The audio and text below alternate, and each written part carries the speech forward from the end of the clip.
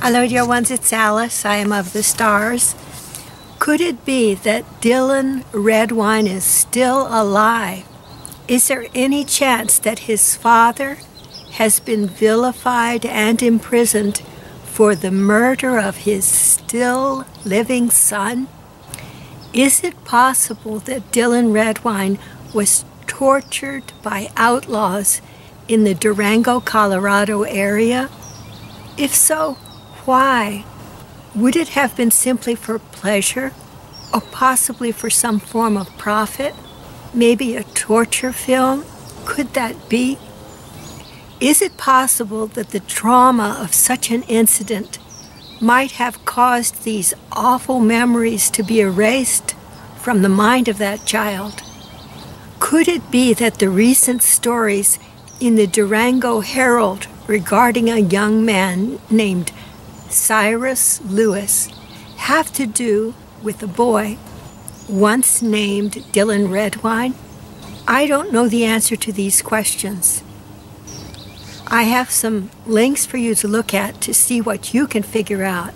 These links are available on my WordPress website, Awakening with Planet Earth. So you can go there and find them and click on them. On Dylan Redwine. I read online that Dylan Redwine disappeared in the year 2012. Then I found an article in the Durango Herald about finding human remains thought to be those of Dylan Redwine.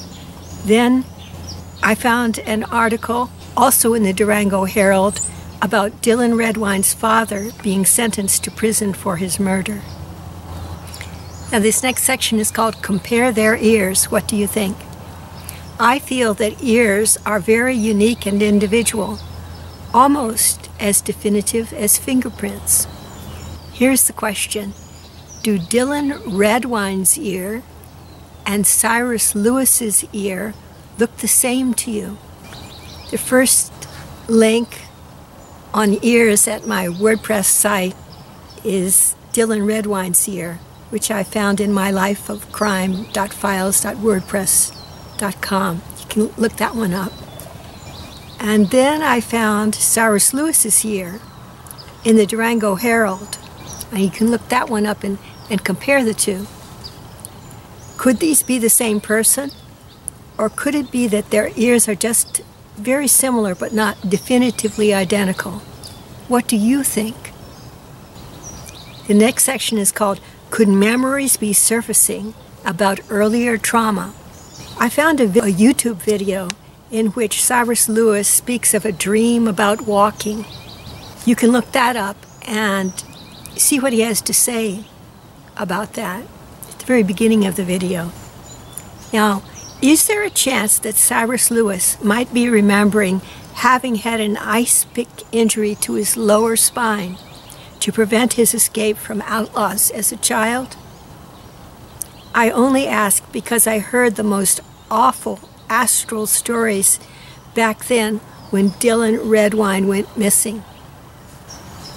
In the video that you can click on my WordPress website, see the scar on Cyrus Lewis's neck? Would that be a new or an old injury, I wonder? Could it possibly be that the scar came from an attempt to slit his throat after some outlaws were done torturing him? Could it be that he doesn't completely remember such a thing or remember it at all, and that in the Dreamtime realm his memories begin to surface? The next section is called More Questions. You can see my entirely unsubstantiated astral intel on Dylan Redwine, which I overheard on the Psychic Plane quite some years ago, by searching my blog, Awakening with Planet Earth, https://awakeningwithplanetearth.com, for the term Dylan Redwine. I thought back then that Dylan Redwine had been tortured and killed. Maybe I was wrong. Maybe Dylan Redwine is alive. You be the judge. What do you think?